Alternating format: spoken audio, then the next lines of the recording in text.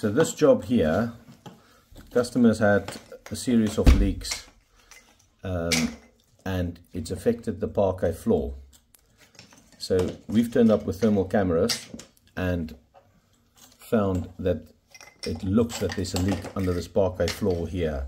So as you can see, there's a bitumen layer which is obviously trapping moisture and water there, and we've got Joe here on a chisel lifting these parquet floors up. We've spoken to the insurance and they want us to keep samples of the floor. So our first job here is to just take this floor up, expose the pipework and see if we can find the leak.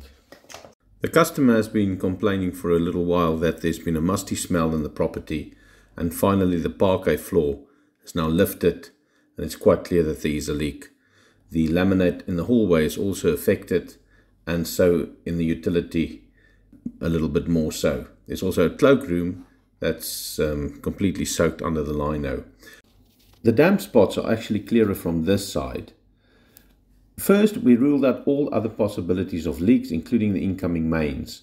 When we put a thermal camera on this area, we saw that there's a pipe that runs directly through the two wet spots.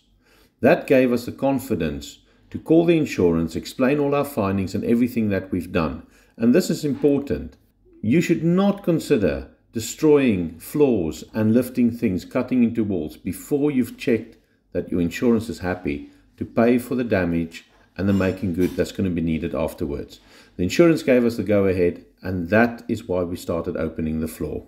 Let's see what we found when the floor was opened up. Alright, so we found the leak here after exposing all this stuff. Working our way here. There's a little pinhole right on the T. See that dripping from there. Okay, so let's start cutting it out. You think you did a good job here, Joe? Yeah, no, it's alright. Let's see what Joe's done. Oh, that looks alright. A few slip couplings, all new done.